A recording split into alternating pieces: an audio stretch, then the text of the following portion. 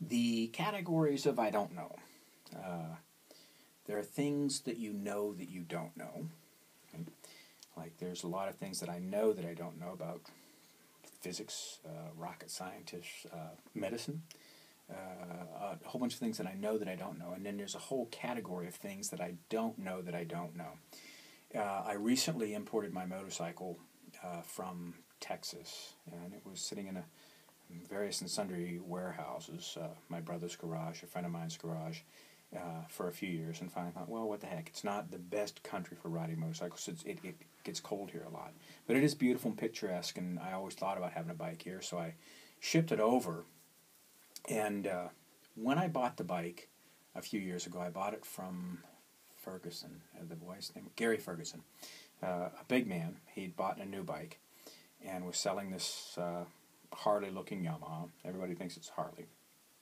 But when he sold it to me, the day he sold it to me, he got underneath it and he took some clippers and he cut off this little tiny bell. And I said, what's that? He said, oh, that's a Gremlin bell.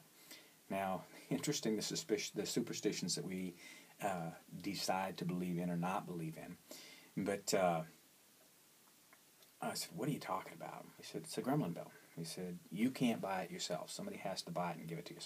It has to be a gift from somebody else.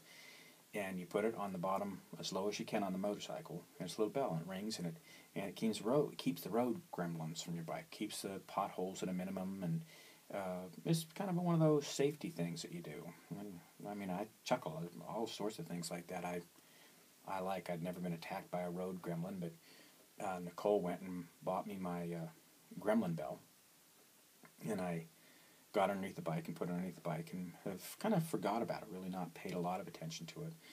But got the bike here to Switzerland, and as if you've been following these at all, you know I live way up in the country, in a small village in Switzerland that's mainly agriculturally based, milk cows, beef cows, grass-fed animals. And so fairly frequently there is animal extract.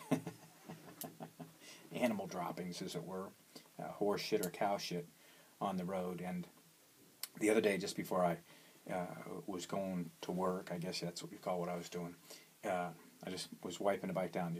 I've got a mitt today, and just wipe it down and wipe it off so it looks good. It's a good-looking bike, so I like to keep it a little clean. And I got down underneath it, and there was my Gremlin bell.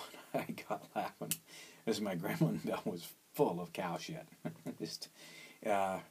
So I don't know if it's worth the search or not, but if you ride a motorcycle, have somebody buy a Gremlin bell. They fill up with cow shit, and they don't ring anymore when they do that. But have a fun day. It was good talking to you. www.micpeakperformance.com. And once again, how are you different since the beginning of this video? Take a look around. How are your surroundings different? Have a fun weekend.